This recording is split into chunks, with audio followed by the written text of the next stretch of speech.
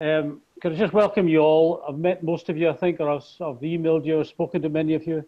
If not, I'm Gordon Morrison, President of Stort Valley Rotary Club. Normal Zoom rules will apply. All screens will be muted at the start of the call. And during questions after the talk, I will scan all screens looking for raised hands. The chat box is available if you wish as well to get my attention. Now, it's been our custom to ask Peter Blaskos, who celebrated his 90th birthday last week. We're not going to let you forget it, Peter. So Peter's going to give us his words of wisdom before we start. Yeah. Yes, good evening. Yes, let us give thanks for our meeting online. Normally, we get the system just fine.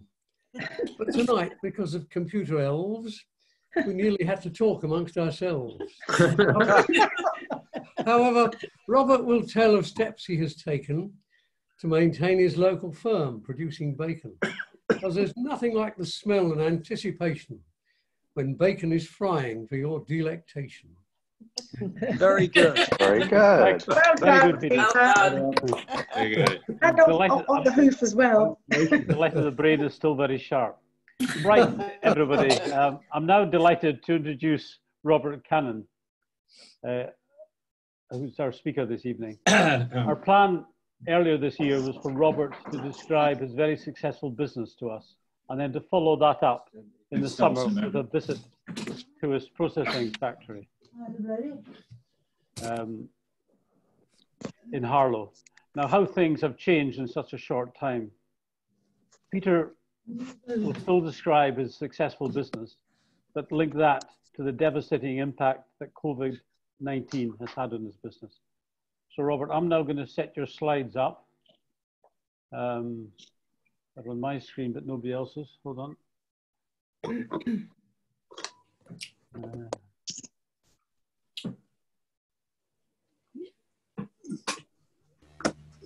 Yeah. Oh, well done. Right. So you've all seen it. Can all see the slides? Yeah. Yes. Yes. Morigal, mute all. I'm just going to mute all the screens now, apart from Robert. Okay.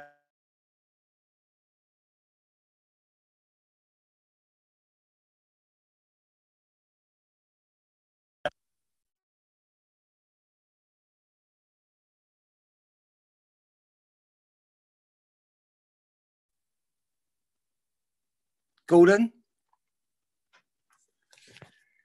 Yeah, we can hear you now. You've got me, have you? Yes. Well, I can't hear a great deal, Gordon, here. So if you can hear, would you like to change the slide to slide 2? A1 Bacon was formed by my father in 1979 as a shelf company. It was traded by myself several years later when we thought that unique aroma that Peter referred to was called the Maillard reaction, which is a combination of 150 different amino acids, compounds, fats, sugars, to give us that delightful hook that we could make a business that people would really engage in. So I started trading from home originally in Brent Pelham, and in 1985 we leased a factory in Stort Mill in Harlow, which was a small starter unit. And then at the back of the recession, there was a factory that came up in 1989, which is actually the next slide, Gordon, if you wouldn't mind clicking on. That was our first starter unit. That's not how we left it, not as we operated it, but it's the most recent photograph. So then we operated there for a number of years. Regrettably, my father passed away in 1993, but we had already looked at a site at Bush Fair in Harlow, which was a manufacturing site that had been redundant for some time. So as ambitious as it was, at the back of the 90 recession, we expanded and went into the site, which I've got a picture of, a couple of slides on, just for reference. But in that factory, we experienced growth through to 1996, when BSE was absolutely catastrophic in the UK. I'm sure you can remember all the pyres. It just absolutely decimated the meat industry. In fact, I have a picture behind me in my office here to remind me of that day.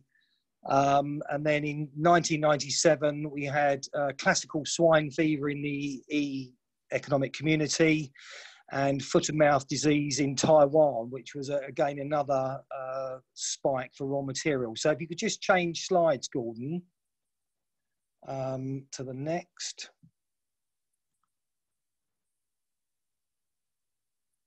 Gordon, would you be able to change slides?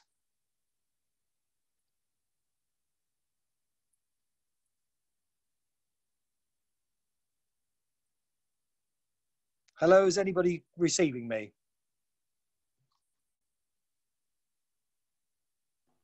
Right, Robert, sorry, my call was muted. Right. Okay, Can you just change slide? Yeah, so yes, we're now got the graph in front of us. A price of raw material prices during that time. And the three big spikes on the graph show the three incidents of BSE, foot and mouth, and swine fever as it was. And where that took it away from normal, the red line, if you can see it, is the average across the year, across those years, and the massive spikes and the disruption to day-to-day trade, all coped with just in normal business. So Gordon, if you wouldn't mind changing to the slide on now. So that was the third factory at Bush Fair.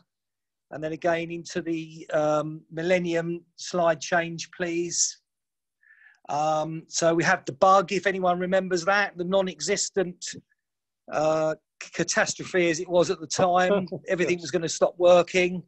And in fact, everyone just sailed through with barely a glitch. But at that time, we did take a preventative measure to credit insure our business. So any trade that we do has an insurance-backed policy, providing we insure within the scheme, to enable us in the event of forfeiture or delinquency to claim 90% of the value back. So we've been paying that ever since 2000. And again, we had 2001, another foot and mouth crisis in the UK, going on to the financial crisis, which I won't labour the point, but we can remember it was probably as bad as it feels at the moment, but not as bad as it's about to become. So just getting on with it through a normal business operation. So slide change, Gordon, please. Okay. So we now go into the tenses. We thought at the back of that recession, as we'd moved previously in the 90s, on the back of the financial crisis, it was a good time to look to develop again. We were expanding and growing pretty continually, 10, 12, 15% a year. And we were trawling Harlow as it was geographically convenient for the M11 and the motorway network around the southeast of England. And we came across this site, which I'm in at the moment, we're in today. And we completed October 14 on the new factory, which was 40,000 square feet, 1.5 acre site, quite ambitious, and undertook a significant building program to refurbish, convert the premises, which was a regional distribution centre for various manufacturers just outside the M25 to a food premises. And while construction was in full tilt, we were running our business from our old site, and we managed to relocate all machinery over the August bank holiday weekend and moved in August 2015. And then we had the delightful EU referendum on the 23rd of June, which had an impact on the currency overnight, that Thursday to Friday, 131 to 124. It was very rapidly 120 the following week, and the week after 117. And what this again did to commodity prices, it pushed it up 10% overnight, which was an absolutely catastrophic period probably that quarter, when we were locked into contracts that we couldn't renegotiate. And in fact, the only contract we did renegotiate was the only one that subsequently withdrew from subsequent trade. That's how brutal this industry is. So in 2017, we managed to dispose of the old factory, but we turned in our worst figures for 5 years. In the new factory, decided to go off and learn a few more things about how we should be doing it at the Judge Business School in Cambridge. It was very informative, very, very enjoyable, good engagement from the team. And ASF, which was African swine fever, was just getting going in China. If you don't mind a slide change, Gordon, this will give you an idea of the extent of the factory refurbishment we undertook. And although it was an existing shell and crinkly tin, it was not really fit as a food premises anymore and totally overhauled. So the slide change, Gordon, please, shows you, now although that looks like a digital picture, that's actually a twilight picture at dusk, actually in operation, what we managed to turn the factory into. So as we thought, a 21st century operator, producing food, wholesome, safe food as we wanted to produce it. And the next slide, Gordon, will just give you an example of how we do that today, from intake in the first picture, in hygienic packaging, recycled, so there's no waste at that point. The production hall and the cleanliness, that was actually August 15, that picture, so we're not fully manned or machined or in operation, but it gives you an idea of the standard. The day-to-day operation and organisation in slide 3, and some finished product where copious amounts of sold bacon of different denominations for different clients, different specifications across Great Britain. So it was working well. It was the right decision to make at the right time. I think I'll allude later on to the hindsight webinar that we could have all done with going on some years ago. But all the decisions made at the right time for the right reasons, and just pulling on to what's happened since. So slide change, Gordon, if you don't mind. So this comes up to just showing you the raw materials again in the current era. And we've actually put a COVID block for our own use, how that's affected prices. Basically, prices have fallen away to week 20. If you read along the bottom axis, and then picked up again. And now they're above average because there's demand for product, even though we haven't got clients buying it because of shortage of supply. So the next slide, Gordon, Robert, will show you the raw material at the animal stage. And this will just show you what's happened COVID. So if you go up from about week 8 to a plateau, and then it's about 9 weeks of falls down to at the bottom of the market. It's just come back again, stabilised at €166 to the kilo for a dead weight pig. But again, it's just above historical averages, but way below expectation of €2 a pig in the current global demand. So just overlapping that slide change, Gordon, to 2019, just gives an idea of the where we were at due to Brexit vote that we had, which we were planning forward to in Q1 that year, 31st of March. One of our largest customers in Ireland had been taken over, and due to their Brexit procurement plan, we lost that work, which wasn't very helpful. That put us back about 15 tonne a week, very hard to replace.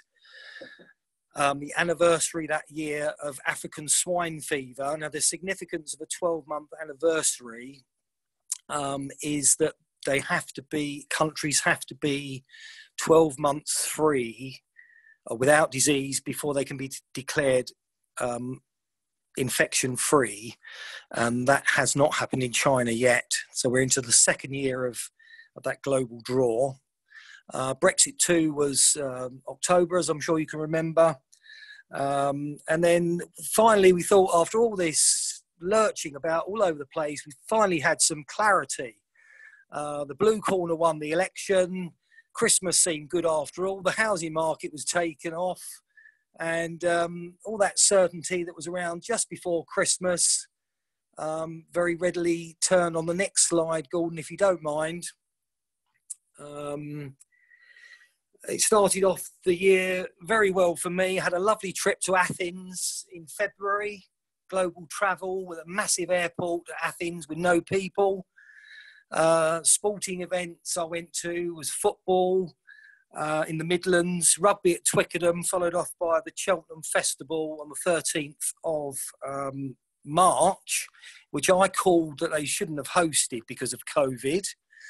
But it went ahead anyway. I think purely economic reasons, the amount of investiture in the training of the animals for 3 months and how it was all laid on. And returning back to work on the 16th of the 3rd, Monday morning, our processing numbers, we'd actually sold 61 tonne of product for delivery the next day. So that's 3 articulated lorry loads of product, all sold, all on normal terms, no adverse effect to the market yet, trading as normal. Returning from that trip, I was elated to see those sorts of sales figures. But through that week, the orders were rescinded. Product we'd already sent out had been returned. Claims for credit and payment were coming in from all over the place. So we were literally firefighting for our lives. We had contact from William Morrison's, and we did a 24-hour packing job, and we supplied 65 tonne of retail bacon early on when people were buying 50% more food and they couldn't cope in their own organisation. So it helped us, it helped them, it helped the country. We felt like as essential workers, we were feeding the country, and we did our bit, but everyone was absolutely exhausted, and we couldn't see much of a future in April. So we furloughed all our staff on the 31st of March, and that proved to be the right decision because there was just nothing around. In April, we achieved 5% of our normal business from frozen produce that we had just stored to prevent anything perishing.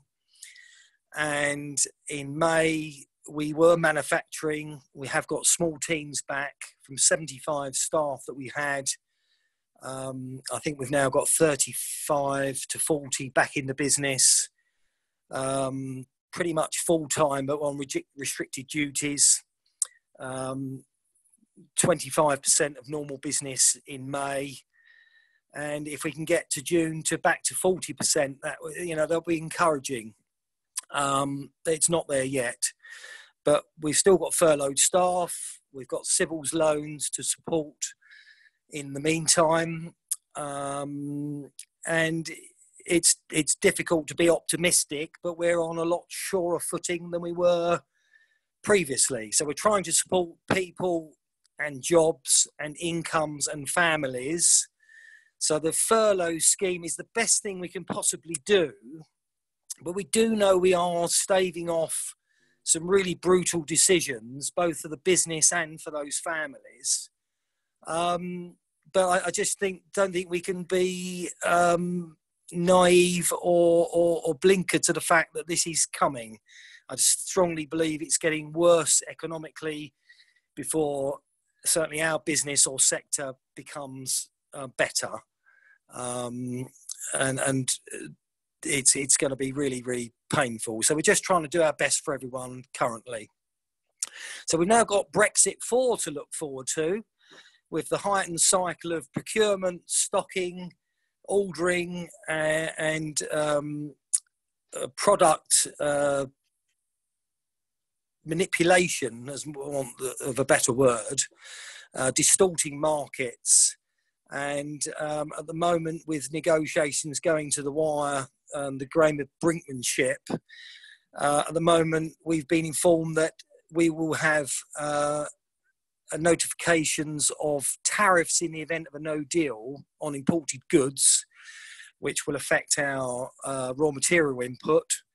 So the whole idea of our business over the last 4 decades of importing cheaper meat from Europe is likely to go. So again, the future looks rather bleak, but we're doing our best. So I apologise for the technology this evening, but it just shows you in the real world the difficulties that we are facing. Thank you, Gordon. Thank you, Robert. It's a tough story to tell, and thanks for sharing that with us. Would you be up for a few questions? Yes, absolutely. If I can hear them, I'll try and be as open as I can, but not financially confident and discreet, obviously. No. Thank you. Right, let me just get on the screen sharing. Right, is there any questions? Richard Beasley. Hello, Richard. We need to unmute you, Richard. Just hold on a sec. Yes, can you hear me? Yes, you're on, Richard. Okay, can you hear me, Robert? Yes, I can, Richard. Good evening. Good evening. Robert, that was really absolutely fascinating. For people like myself, we read the newspapers, we pay attention to the media, but the reality of what it is that you've experienced, not just in the last 3 months, but over the last 10 plus years, and the issues with which you've had to deal, is really quite astonishing. And I'm just hugely impressed that you can deal with this kind of volatility. Nobody has any idea what the future is going to hold. But no. What about the rest of the industry? Are you all in the same situation, or are some structurally in better shape than others? Well, this is what's not. Thank you, Richard. This is what's not becoming apparent. I think the delinquency is just hidden at the moment. I think when the furlough scheme conditions change at the end of July and start to be less, August, become less favourable. I mean, arguably, it's been too generous. That I've interviewed someone today that wanted early retirement, and he doesn't because he's quite happy on 80% on furlough. And, they've had quite a good job. And I've explained to the man that, you're rather detached from reality, that you've been protected. We've had this beautiful weather. You've done all your jobs. You've got all your housekeeping in order on 80% pay and not working. But, we've really been at the cliff face here. It looks very ominous. So to answer your question more specifically, hospitality has not returned. We thought there would be an uptake on the 1st of June, once we got some skeleton staffing back. But it's a bit like the airline industry. It's one thing flying an aircraft. It's a different thing flying it full with people, bums on seats. So whether you're a pub, a hotel, a restaurant, a cafe, events that haven't happened this year will not happen. That's just gone forever. Wimbledon's been insured, but will not happen. Glastonbury's gone. Carnival Cruises, I'm sure you may have seen the share price absolutely plummeted. They won't sell boats now until October. I can't see the hotels in London, even if they're open, the type of visitor this year. It's not going to be the Americans. It won't be the Chinese. So I just can't see the business coming back. And my colleagues in the industry, if you're in a catering butcher, you know, we hear that out of hundreds and hundreds of people, they've got one site open with skeleton staff of maybe 12 or 20 people, you know, with a couple of vans, just keeping the business open. It's that bad. Yeah. And when customers cannot pay on their reopening, this is when it's really going to sort the men from the boys. Yeah. Thanks, Robert. Could I invite Peter Latham to for a question? I'm just trying to unmute you, Peter. Okay. Right, you're unmuted, Peter. You know. Hello, Peter. Excuse me. Thank you, Robert. That was quite fascinating, and I was quite impressed with your way in which you've addressed what I believe is the reality that none of us have, quite frankly, faced up to yet. My question to you concerns your business. Does it just so happen that your business model, the customers you have, are the ones that are suffering? Because as someone who's somewhat distanced from the front line as you're clearly on, it seems that the food industry is one of those that probably came out of this crisis not well, but better than others. Is there something which is particularly troublesome to you? You did mention supplying the hospitality industry. Is this what the problem is with your business at the moment? No, good question. I may have skipped that in my haste to get the time frame. Basically, our sector of operation is food service. So this is about out-of-home market. So this is people at their convenience, grabbing things on the hoof as they're going in their day-to-day busy lives, and also hotels, cafes. Centre Parks is a customer. Centre Parks are not opening until the 15th of July. And then with distancing, schools are going back, but the canteens are not open. So catering isn't happening in its pre-COVID form. And it's the fact that we are not a retail packer specifically. Food has been doing very well. There was 50% more food sold in April. And this was for people bulk buying, freezing at home. In May, they've now got to clear the freezer and use the food they need to pay for on credit. And there was equally as much thrown away. But the at-home market, yes, is very, very busy. We're the away-from-home or out-of-home market, and that's it's just stopped dead. So that's the big difference there. Okay. Robert, we have on the call John Dennis from Devon, who is actually one of your customers. John, have you got anything to say? If I can find you, I'll unmute you.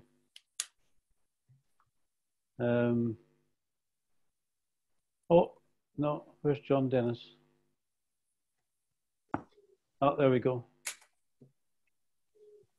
Hello, John. You're muted.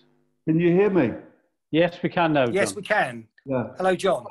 I don't know whether you know my company, Philip Dennis. Oh, of course we do. You're a regular, very good company. That's right. Oh, good. How are you doing? Well, we're heavily involved in the food service sector as well. We process fresh fish. Yes. And we process fresh meat. The fresh fish part of our business, we've closed completely. The fresh meat part of our business, we diversified into supplying the general public. Yes. We've sold a lot, well, we've sold a quantity of product direct to the housewife. The food service part, the chilled and the frozen and the bacon sales to the hospitality sector, as you've outlined, totally, completely collapsed. I'm quite impressed with your percentage figures. for my company, we're operating at the moment only on 15%. 15%. We went down to about 8%. Yes. It's now returned to about 15%. Well, I empathise, John. It's, you know, we need to go out and have some beers after this. Yeah, we do. But my question is the same to you, the same question that I charge myself every night with. Yes. Why wasn't I more involved in the retail sector, in supplying the retail sector before this COVID, or many years ago? I know the reasons why I didn't, but I'd just be interested in the reasons why you didn't. Presumably. Okay. Well, look, it sounds like you might have been on that hindsight webinar, John. Yeah, yeah. I think that's why in the later slide, you know, my life in February 2020 was normal. And I was traveling, you know, in Europe on budget airlines, going to big sporting events and doing everything I usually did. I didn't realise, you know, the day after I came back from Cheltenham, it was going to stop dead. Yeah. And although we had made provision to enter the retail market and we had some retail machinery, which we fully utilised with that Morrison's work. I mean, they were excellent. I would say as an operator, they were very ethical when the horse meat scandal was on because they've got their supply chains back to farm. We just gave them our BRC certificate, AA grade in the new premises. They just took that and said, "Can you do it?" We said, "Yes, we'd love to." Yeah. Accelerated payment terms, and there wasn't a single label issue, credit note, or pound pack of retail bacon returned. And arguably, John, this is nothing about you or your company, but it was easier than the food service sector. Well, ordinarily. yeah. So we probably resisted going into retail because we thought how onerous it could be. And that hasn't been our experience. But I would charge you with the fact that in February, nothing was wrong. Nobody has found themselves in this diabolical position through any error of judgment, poor decision-making, or malpractice. You know, it just occurred. Maybe if we'd known about this before Christmas from the government, what was coming, you might have been able to react slightly differently. But they too have been slightly reacting after the event. So I wouldn't challenge yourself there. There's just, you know, this is a global humanitarian phenomenon. I just wonder whether a couple of years ago, you don't feel that your company should have gone towards the retail market at that time? Well, there's some big players out there and everyone wants that big juicy business, John. We did buy some machinery 2 years ago when we moved into the factory, and we thought that was partly from the Cambridge growth challenge, that diversification, specialisation and premiumisation was a way to go. But you know, ordinarily there's a lot of meat consumed in this sector, and before Christmas we were probably up about 250 to 300 tonne a week, which is why we built the factory. So again, it wasn't wrong 6 months ago, but yes, maybe we should have diversified more. But we have been making contacts with people, and we hope to open those up sooner rather than later. Yeah, Robert, if you only had that hindsight machine that the media have. When I went over the side of the cliff, I think my crystal ball cracked, and it's not working quite as well as it was. So, any other questions? We've got Will Gemmell on the call, who represents the food sector through Stratton Parker.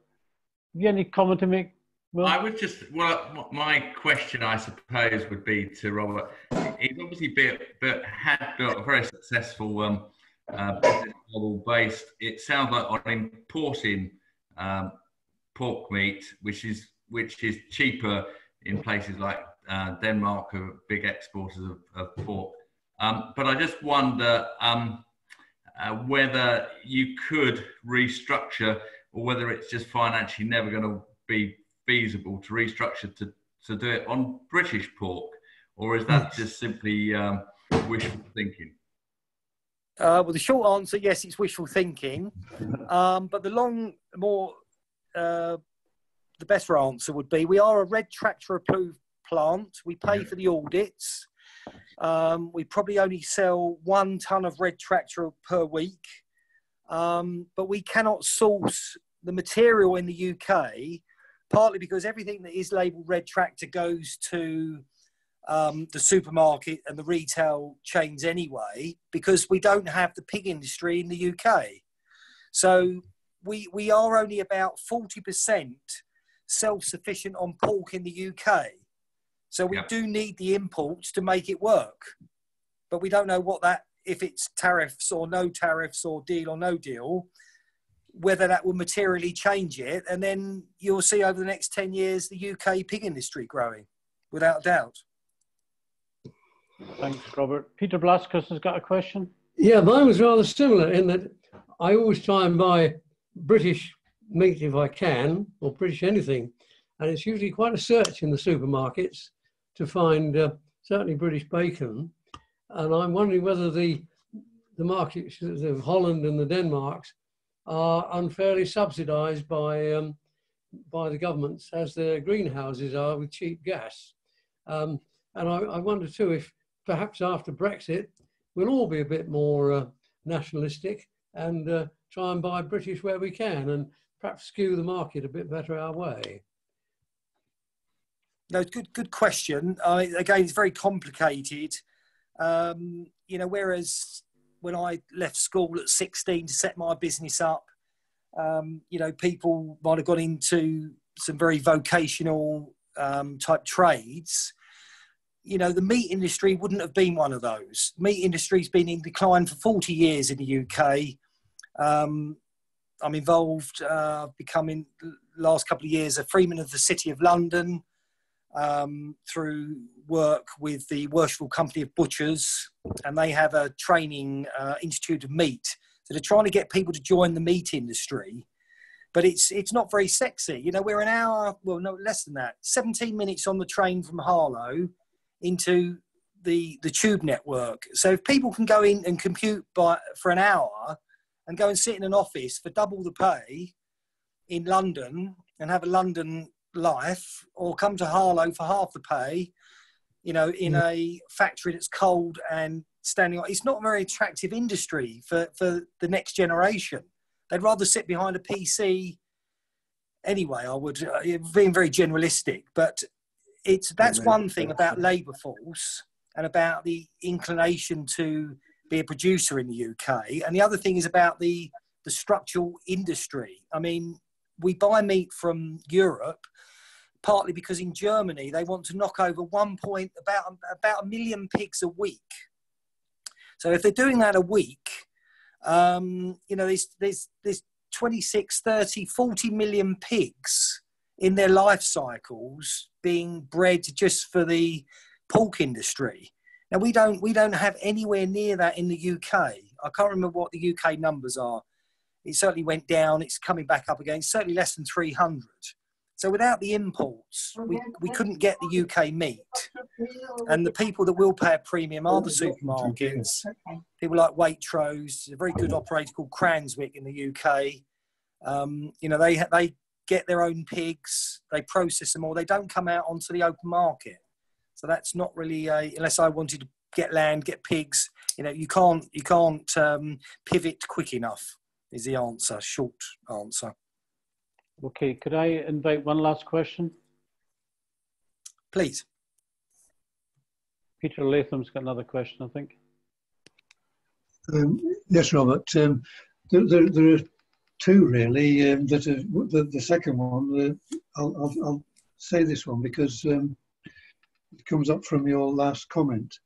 You said that your business isn't attractive, and I'm sure you mean that in two ways. One is that it flies against the niceties of what a lot of people like to think is being a good person, being kind to animals and all that sort of thing. The other is that it's probably not pleasant, some of the things that are required. But do you think that the shock that the country is going to suffer over the next months and probably years is such that there's going to be a reassessment of how we should approach life? Or is that outside your area of concern at this time, bearing in mind you've got to survive?